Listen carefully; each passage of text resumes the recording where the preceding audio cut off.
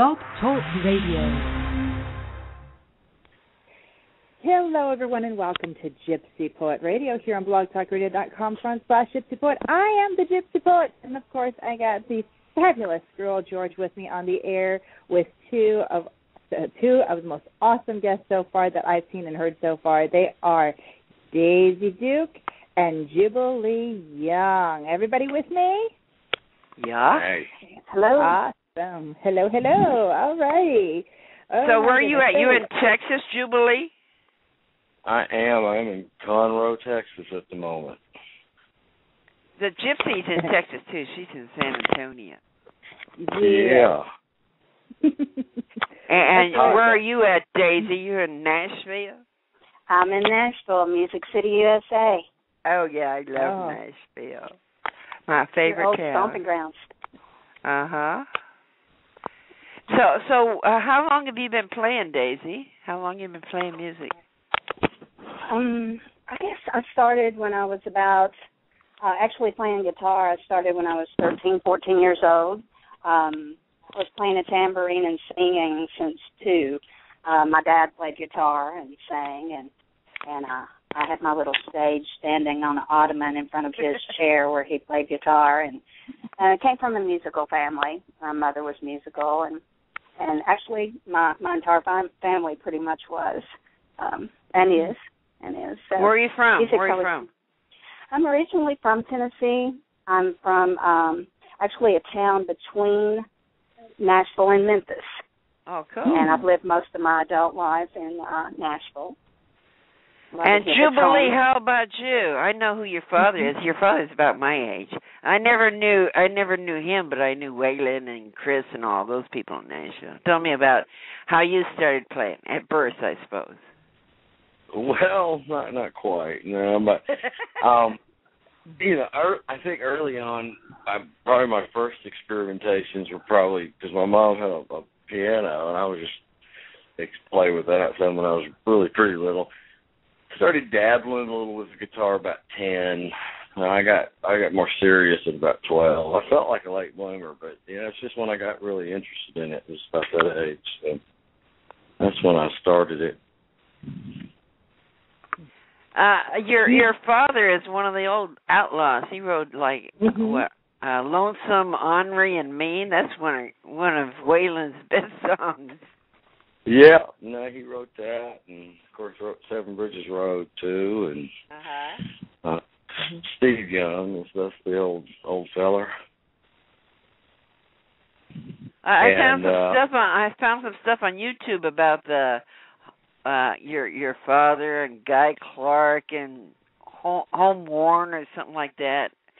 Heartworn, highlight. That's it, Heartworn. And it's got them back in the day all drunk singing around the kitchen table. Yeah. Townsend's that, yeah. That's a fun movie, yeah. Good stuff. So where did you two guys meet? You and Daisy? The Gold Rush. We don't have to go there if you don't want to. The Gold Rush. No, we're fine. We're fine with it. We go way back. The Gold Rush in Nashville? That's where we met, yeah. Oh, cool. How long ago? 91. Wow. 90 or 91, yeah. Yeah, it was in there. Sidled that up was to a me long time ago. at the bar, yeah. You stayed friends all these years, huh? Lovers, friends. Mostly. It makes me mad occasionally. I have to tell her to go away for a little while, but that's how you do your good lifelong friends. Sometimes it's just part of it, Well, that's the way Geminis are. They can't stay in one place very long. No, well, I mean, I'm a little Gemini for sure, but I don't know. She's a Scorpio like me, so I've been there. It's not a good matchup, actually. No, it's not. It's not at all, because Scorpios are everything's this way, one way only, and Geminis are whatever, and they're here and there and everywhere at the same time. My partner, Arizona Star, was a Gemini, a double Gemini, and she was like 5 or 6 different personalities. Right. We were called Jim and Pamela after Jim Morrison and his love many times because of some of our encounters that we had. It's been really you crazy. Fight a lot, in other words. A lot of love, a lot of passion, a lot of friendship, a lot of good times, for sure. A lot of being young and dumb and drunk, too, for me, Yeah, and that, too. So where do you play, Jubilee? Do you play on the road, or you play with a band, or what you doing? A little both. I'm actually, I grew up in Nashville, and I moved away in late '07 to take over a family property in eastern Oklahoma. So I'm actually still living up there now. I'm down in Conroe, just north of Houston, sort of doing a working vacation. My daughter's visiting my ex-in-laws and stuff for a couple of weeks, so I came down here, and I have a bunch of friends down here. I've been touring down here a lot for about 5 years now, and so I got about 4 shows in the area, and just kind of spread out over a couple of weeks. So I'm just kind of hanging out in between them. How many kids you got? Just the one girl. Just one. How many you have, Daisy? I have one daughter, and actually he's her godfather. Oh, that's nice. Yeah, he was there, first one to hold her when she was born. He was in the delivery room. Well, that's real cool. Yeah, she loves Did the two of you grow up with it? Did the two of you also have a lot of the same musical influences? Well, they're both from Nashville, so obviously yes. Yeah, yeah. Well, we both have a really strong rock background, as well as the Outlaw. Well, the Outlaws themselves had a lot of rock influence themselves, so that kind of goes with it. Right. Rockabilly and Crickets. The Crickets is what Waylon was in years ago. He was with Buddy Holly many years ago. Buddy Holly, yes. Buddy Holly, yes, to this day. So there's a whole lot of rock influence in the outlaw movement. That's what it was kind of turning Nashville into rock. Yeah. Well, and I've heard your music, and you're very rock, Jubilee. Well, some, yeah. I mean, I'm in a You're a Gemini. You do all of it. I like all of it. Yeah. Every album's been a little bit different, and I mean, I just it's just a snapshot of what's going on with you at the time, and those are the songs you write, or the songs you do, and you do them the way you do them, and I'm a fan of musicians that evolve and experiment and try things and change a little bit over the course of their careers, and I think that's a good thing, really. Yeah, I think it's very good. I think you should write whatever is happening at the moment. I write a new song every week. Whatever's happening that week, I write. And I do it on stage that week. Sometimes I write in my sleep. I wake up and I write it. And then I take it to the club and I try to read it while I'm on stage. I've done that with a little mini recorder by the bed, so I don't forget. No, I just wake up and write it down, scribble it down, and then when I get to the club, they play the same thing every week, the band, and then there's everybody in the club gets up on stage with us. So there's 50 people on stage, either playing instruments or singing backup or yelling or screaming, and they play the same song every week, which is one of my songs, and then I add the new lyrics to it. Gotcha. It keeps me from getting bored. Oh, we'll have to come out there and jam. So what do you do, Daisy? How long have you been playing? Will you play at the clubs, or are you record, or what you doing? I've done both, but I'm not really doing so much of that right now. I'm still writing. I still like to jam with people. If I get asked on stage or whatnot, or if somebody wants me to record with them, I'd be happy to. But I'm working right now assisting a foreign collector locating vintage guitars and purchasing vintage guitars. Oh, cool. Yeah. So doing a little bit of that, and mainly, I've kind of had to sidetrack a lot of things being a single mom. My ex-husband and I, we were in a band together, and we played out, and we were co-owners with some other producers in town for an audio rental company. So we were basically, supplying the studios to the studios, if you will. And so we did that. He works in Frampton, and so I've just kind of had to do a lot of rearranging of things, to be a mom, and also, helping out with different other family situations. But so Frampton, huh? Peter Frampton? Yeah. That's cool. You still keep in contact with him? I haven't seen Peter in a while, but I'd love to. I heard he was going to be playing the Ryman just recently, and I didn't get to make it. I was out of town. Well, let's see. But I've got his number. Or call him up and tell him hi. Hi, y'all. So what are some of the places that you performed at? This one's for Jubilee. Oh, you mean down here in Texas? Mm-hmm. Yeah, or just Texas, wherever. Yeah. Well, let's talk about Texas a little bit since you're already here. So, yes, talk a little bit about Texas. Mhm. Well, I had never been here before about 2005, and I had a friend in Nashville that was originally from here, I think, from Stephenville. And he could not find anybody to come on this little 5-night stand in Kerrville that he'd booked to play bass. And I didn't have anything else really to do, and there was money in it, and I said, hell, I'll go, I'll do it. And that was the first time I came to Texas, and I immediately really liked it. And then in late summer of 2008, I had moved to Muskogee by that point, and it was a lot more convenient, and I started coming down here and doing some things. I think the first place I played, my own gig in Texas was at Under the Volcano in Houston, and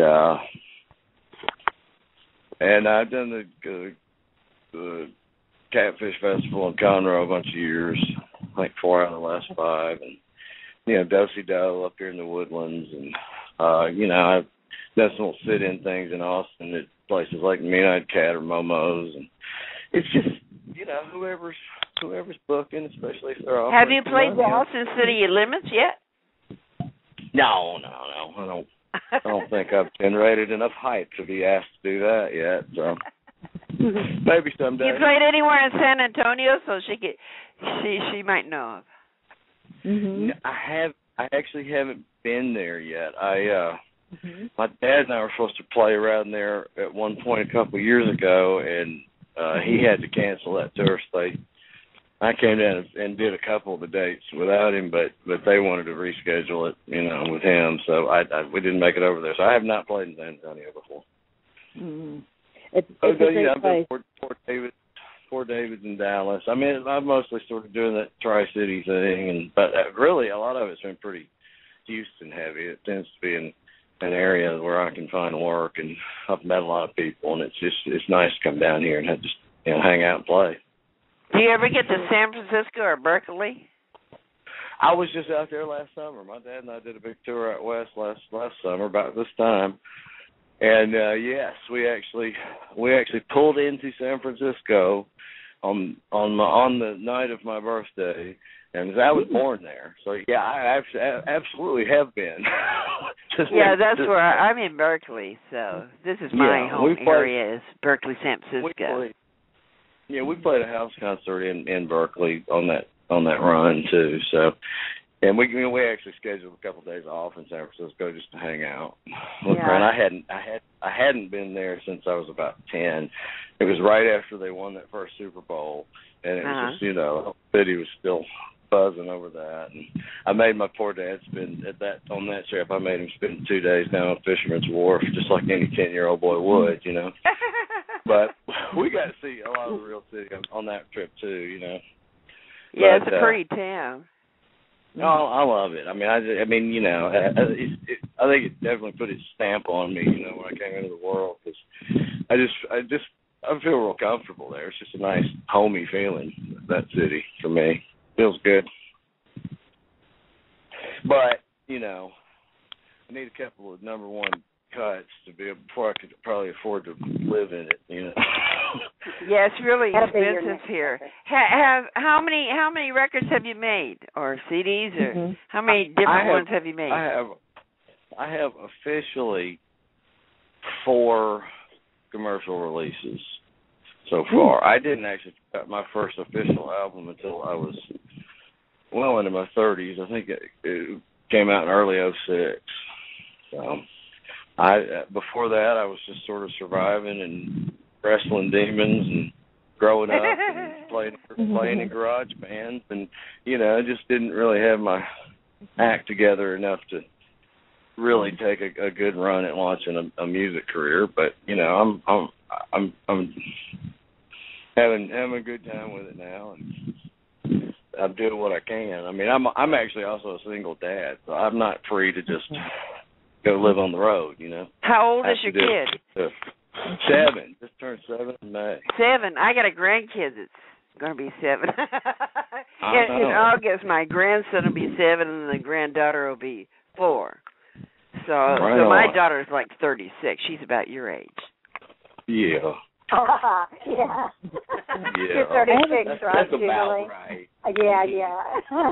Now, I was 36 once. I can say that for sure. I was 36 at one time. Yeah. So was I. Me too. I was too. Yeah. We're in our 40s now. But don't tell anybody. Well, I'm 68, so I'm almost your father's age. I think he's a couple of years older than me. He'll be 71 in about 2 weeks. Okay, so he's like, he's 2 years older than me. Yeah. I'll be 69 this year. Oh, my. Right. As songwriters, I wanted to ask, have there been any artists that have recorded your music, or do you record your own? To my knowledge, I've never had any cuts, but I haven't really.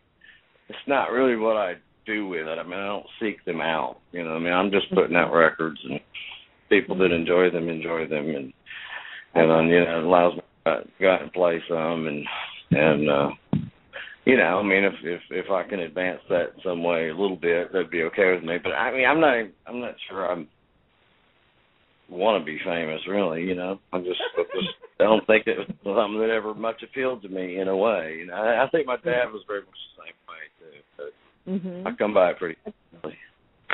That's a nice. He would be better at that than I would.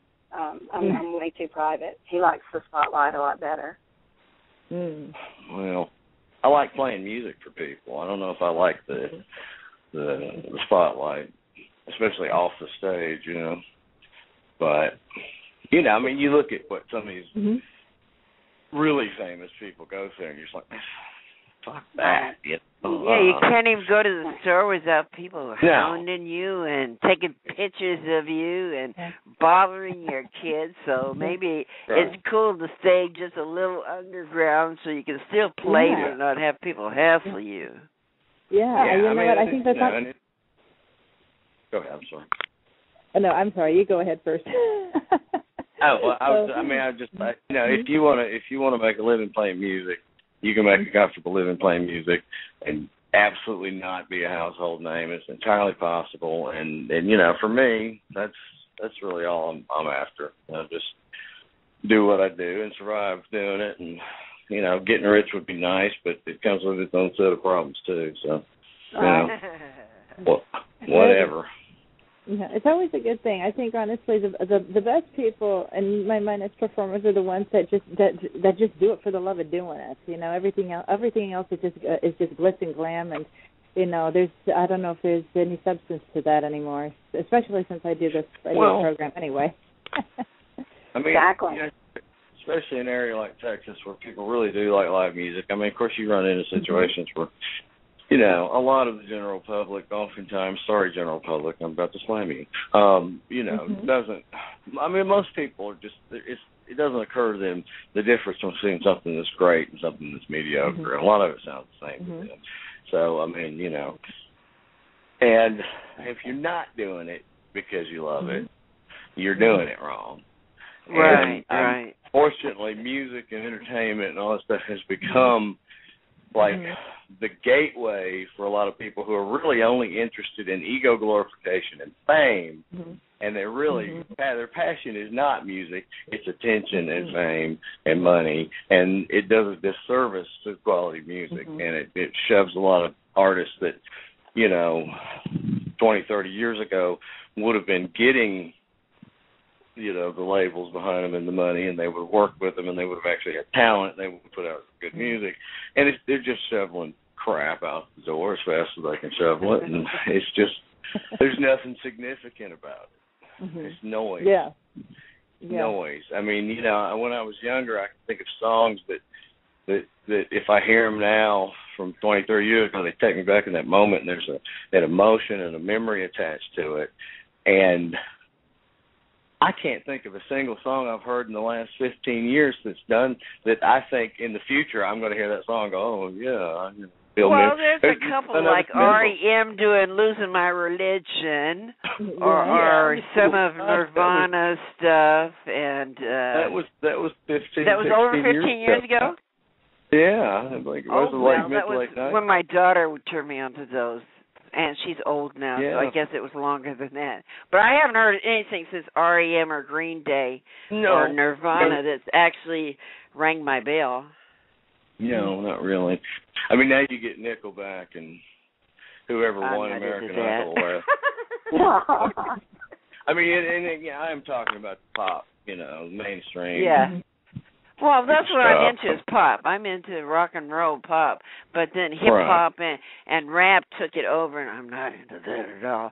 I like music, and so hopefully it gets back around to music and melodies and lyrics that say something. I think it's coming back around. I gotta defend the rap a little bit as far as lyrics to say something, because in a lot of ways that musical form on a pop commercial mainstream level is probably the only one left that sometimes does have lyrics that actually say something of some sort of social importance. And there's not any of that going on in the R&B and pop and mainstream country much at all. Well, I've never been into country, so I don't know about that. Well, now, What are other fringes of it? I've been playing outright rock and roll. Yeah. His electric sets were really awesome. He used to really rock it out in his 20s. Yeah, I'm definitely a rock and roller, really. I mean, and all of it. My musical journey was sort of a microcosm of rock and roll, because when my early interests were things like my mom's 45 collection from the 60s, and it was, Elvis and Jerry Lee. And I love Jerry Lee Lewis. Right, me too. Orbison, it was stuff like that. Plus, Chuck James Berry. Brown, Chuck Berry, the Isleys. It was all these. Richard. Little Richard was definitely. Yes. So, and then from there, I discovered the LP collection, and I found Highway 61 Revisited, Sgt. Pepper's, Disraeli Gears from Cream. Oh yeah. And that led me into the Beatles and Dylan in a big way, and Dylan and Hendrix was a big one for me. And then a little later, Dire Straits was one of my all-time favorites. I love Martin Knopfler.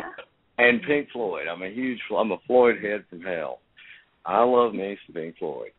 Yeah, they're great. And all peppered throughout that. Of course, I'm growing up in this rich country, outlaw country, bluegrass, blues environment too, and I've got all these. So I mean, I do love it all, and I am bad about not really, being able to pick a genre and stick with it like a good boy. But it's just because it's all good. I like all of it. I think, both of us really, our roots go back to like a folk type of writing. I think best describes our writing style. Although we love all the other genres and have done them. Wouldn't you think, Jubilee? More of a folk, if you had to put a label on it? I don't know. I don't know how to describe me. That's the problem. Really is that I don't know. I mean, like I say, it's just. I've been influenced by it all. I mean, there's certainly folk in there, but I'm afraid if I call myself a folk singer, it's a misrepresentation, because there's a lot of rock and roll and blues and country and stuff in there too. Sure. I think we had to pigeonhole. Well, singer-songwriter kind of fits, except you have a band. I think singer-songwriter is usually just one guitar and a voice. Well, I perform both ways. I do solo shows as well as some band shows. I mean, honestly, most of the time it's usually just me. But you know, when I get a show where I can, you know, put a band together, I do enjoy that because it was just always something I did, you know, all the way up into my 30s, was have some sort of little garage band just to mess around with or something. And well, it's more fun to play with other people than just by yourself. Yeah. Yeah. Daisy, do you have anything to add to that? Well, just, you know, Jubilee is such a excellent songwriter. I don't know how much of his stuff that you've heard. He's just I don't think he would have to ever write another song, and every one that he's got, you know, as up to now is a hit, in my opinion. And that's being a songwriter, and I'm very critical of myself and other songwriters, you know, and he really has that something special. He always has. And he's a one-man band, you know. He can pull the whole thing off with just him and a guitar and sometimes a harmonica. And he's just got such a powerful, soulful voice that, you know, when you back that with the lyrics that he's just, you know, noted for, and Nashville respects, you know, his father's work, but, you know, he's made his own niche and in his own right. You know, he really does shine. And he's really a brilliant songwriter, from melodies and harmonies, and like I said, we're wordy people. You know, he really has something to say in his music. Takes you there. He makes you feel, and I think that's what's really important in any song, is to, you know, take the person there, telling a story, and make them feel something. And he always does. He can make you cry. He can put the chills on you. All that good stuff. I can see that. And I love singing with him. We have beautiful harmonies. Yeah, he loves this. So you guys have sang together and everything? Yeah. Yeah. Oh, that's cool. Love to sing with him. I used to go over, at one point when we were together, we lived one street apart. And so, you know, go over there. Not recommended, guys. Not recommended. Go over and go, you know, here, play this with me, or sing this with me, and, you know, here, pick up your guitar, and, you know, and just, you know, hey, play a song for me. Let me hear what you've played, what you're writing today. He's very inspiring, and can just do anything. You know, I'm just have always been amazed at the talent that he has, and you know, I think a lot of people, if they listen up, they're going to find out the same thing. And his dad, when he performs with his dad, is just, you know, something about the families and harmonies. When you have a family member, it's there. You know what the other person's going to do. You know them, and their voices blend so well together, just beautifully. So I love to hear Steve and Jubilee sing together and perform together. That's really a great experience too. Like, and his father is Steve Young, right? Correct. Yes. Okay. I don't think we ever mentioned his name. We keep talking about we hadn't mentioned his name. Your daddy. Just Daddy. We'll all look for Daddy. Yeah. Who was your daddy, Daisy? Do we know him? No, my dad was very musical, but he was a horse trainer.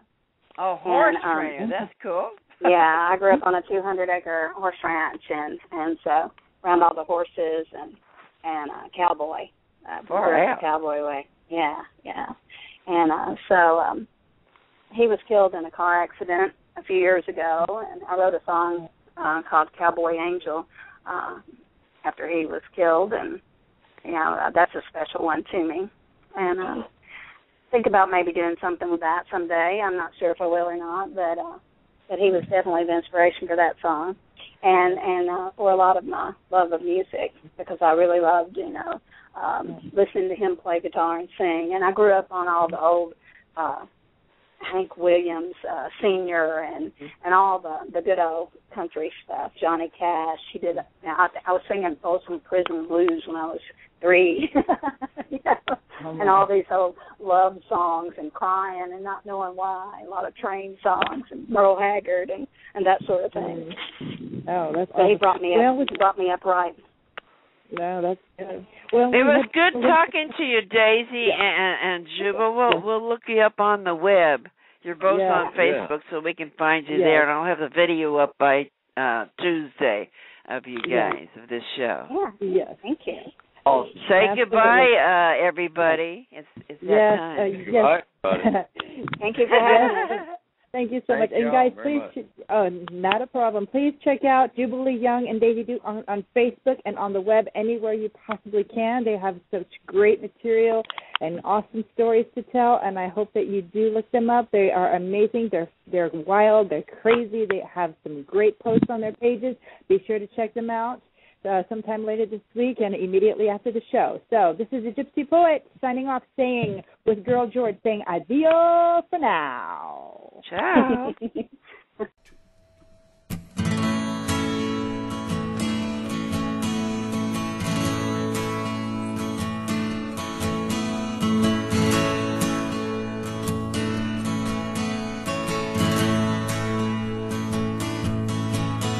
Do you ever see the morning dew and think of all the tears I've cried for you?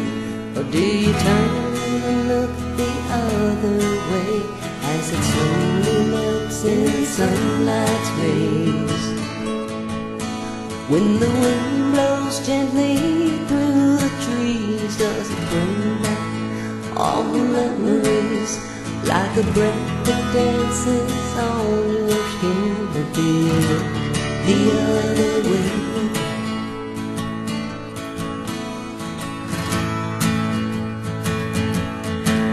I know I'm never better than when I am with you. When I see myself the way you look at me, and I could laugh and cry and live and die forever in your arms. As my days slip away, loving you, as my days slip away,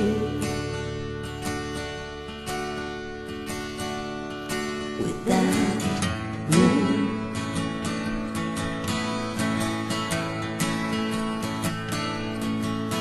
When the moon is full and lights the sky, do you feel me loving you tonight?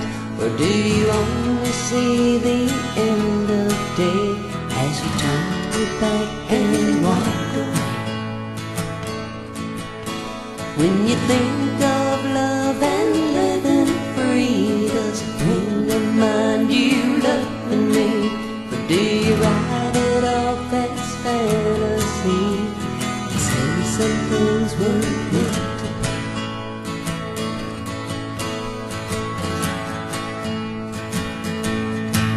I know I'm never better than when I'm with you.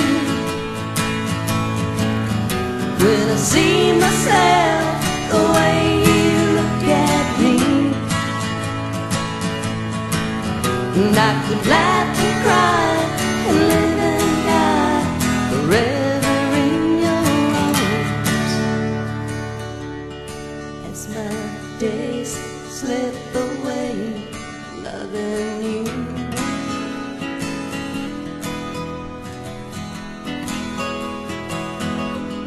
as my days slip away,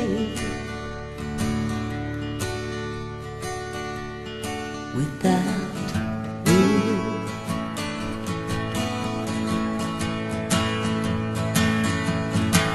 'Cause I could laugh and cry and live and die forever in your arms. As my days slip away, loving you,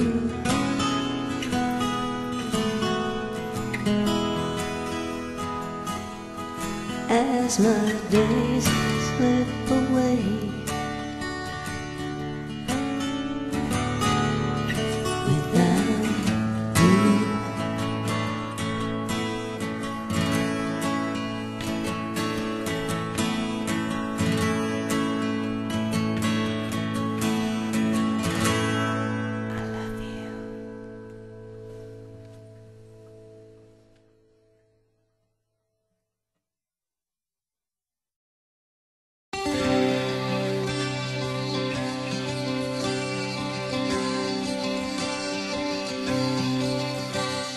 Lightning, she strikes me down softly, she whispers my name. A voice like the wind, touch like the sweet summer rain. A smile makes the moon dance her eyes, cause the four winds to blow. An October child brings the music that hides in my soul. She burns with a brilliance that's truly her own. She plays in the shadows in respect for the sun. She flows like a waterfall, smooth as a cloudless blue sky. Breath is like music, a tender and sweet lullaby. The oceans run deep.